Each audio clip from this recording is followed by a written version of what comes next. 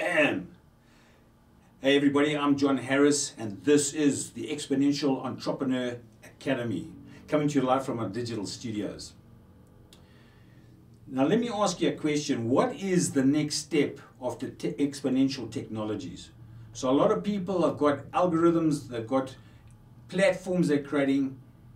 What is the next step? The next step is Exponential Enterprises, the organization. It's okay as an individual. Remember, we spoke clearly about the two paths. As an individual, your content, your information, your story, which belongs to you, your own technology that can go with that you can launch something out to the world. But if you're going to scale that up, if you're going to have a growth company, and we spoke about all of these things, whether you're just generating some extra revenue, whether you want a lifestyle change, or whether you want a growth business. The second you start building up a proper enterprise, you're going to get into what we would call a proper organization, an enterprise. And for that, we have to have a slightly different structure in the new world. The old brick and mortar type businesses can have a lot of layers and a lot of jobs that are becoming obsolete with the power and the innovation of technology. So let's just think about some of these things.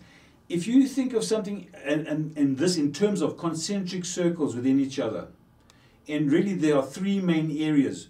Bearing in mind we spoke about your massive transformative purpose, your NTP, whether you have your own vision, something that's very, very important to you, and people talk about something that you might die for. I would rather say, what are you really willing to live for when you're under dire constraints, when you're under a death situation? What would keep you going? What would pull you through? That is your why.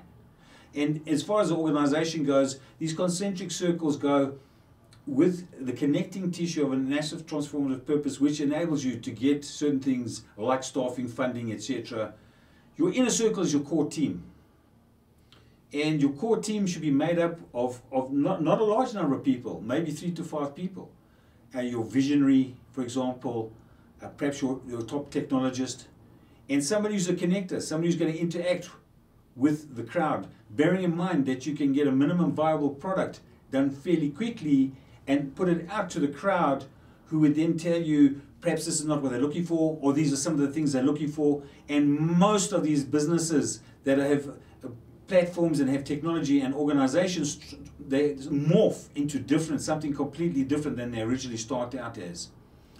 So that inner circle is your core team, and they're the ones that are going to drive that vision and obviously connect the rest of the business together.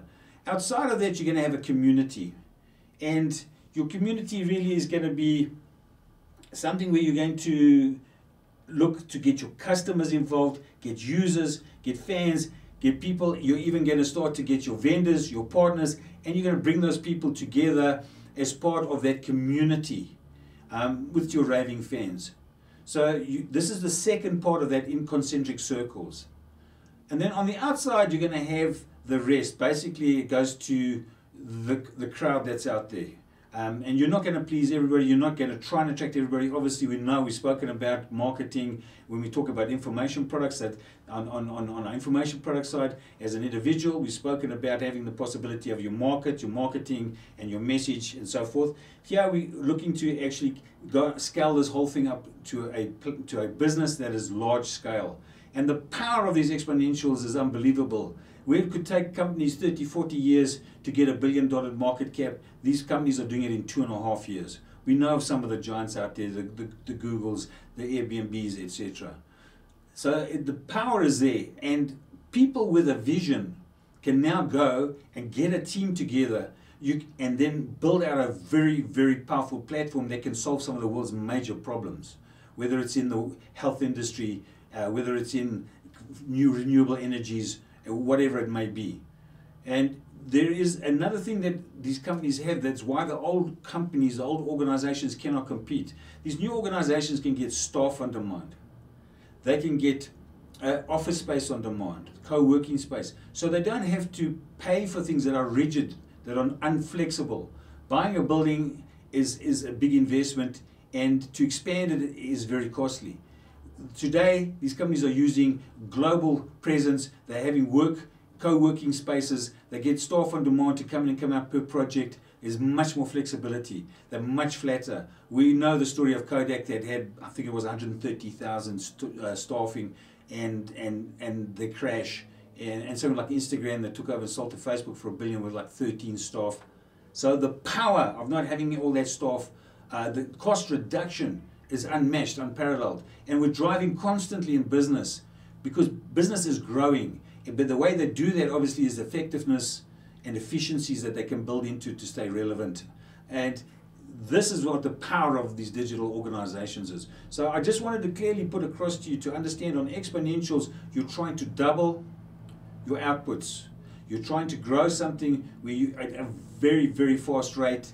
And what it is, it has huge power as opposed to older organizations that were much slower moving, the dinosaurs. With these new organizations, the sands of time are shifting under the feet of these organizations. We know that AI is going to impact everything. And those that aren't onto it, aren't using it, are not going to be able to compete. So whether you're for or against it, the thing about it is that it's going to affect you. Your decision should be, am I going to get involved as an individual with my own proprietary information, my story, my ideas, my message, or we're going to build a big organization where we have software platforms, we have maybe AI algorithms, and we start to build something out on a much bigger scale to solve much bigger problems. The choice is yours. But today is the day that it's abundant, it's available. You can start doing these things. People are doing them around the world. Okay, AI, Ray Kurzweil talks about hitting the singularity by 2030 odd. Everyone said no, much further beyond that. Some said never. Well, Elon Musk's Neuralink, Google's, the huge power that they're putting into Tensor and into the AI algorithms. The quantum computing says different. IBM's, I believe, just brought out a bridge between the quantum computing and a normal computer. So those quantum chips are coming out. The computing power of Moore's law is escalating at the correct rate to Moore's law, and so forth. We may well have the singularity sooner than most people believe. At that point, there's going to be an issue as far as how relevant people are going to be when it comes to work. They talk about the future of work. The way I see it is going to have a much bigger impact than we think. There's always other jobs that come up. Up to now, tools that we have had from Stone Age have enabled us to do a job better. They've helped us. The tools we are building now in AI are going to do the work for us. There's a very big difference here. And one of the biggest issues is what's the relevance, how are we going to use our time in the future? And how soon is that future? We are changing. If you keep an eye out, you'll see things are changing on an hourly basis now. That's how fast the near the curve is on this exponential. So we need to be thinking about this, we need to be cognizant of it, but the opportunities are there as well. We're in a more abundant world than we've ever been in, and although there's a lot of problems, a lot more people have been brought out of poverty. A lot more people are getting involved in economies. So the positives that are spinning on this, health, big advances in health, in genomics, and in medicines. There's huge advances in education and the accessibility to education, to clean water. We now addressing, obviously we have to address climate change things. Technology and a change of behavioral change is what's going to matter.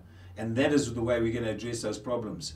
So there's a huge advantage, and we need to be cognizant of it, and we need to keep in our mind that we can develop these ideas, this creativity, these technologies, and we can also then build it out as an individual, where technologies are driving towards anyway, but we also can have an organization where we have a minimum number of people that are in that organization that are very, very powerful. So the future is here, and it's exciting, and I think it needs to be embraced in order to feel safe. I think it was Peter Mendes that said, look, the best way to have a future, to control your future, is to create it yourself. So I hope you've got a few ideas here, and I hope that you'll start to think about things that are much bigger than you thought possible in the past, things that you thought you'd never even, it was a complete daydream, that you might think, wow, this actually may be possible, and it may be worth looking into and starting something. We'll see you in the next episode.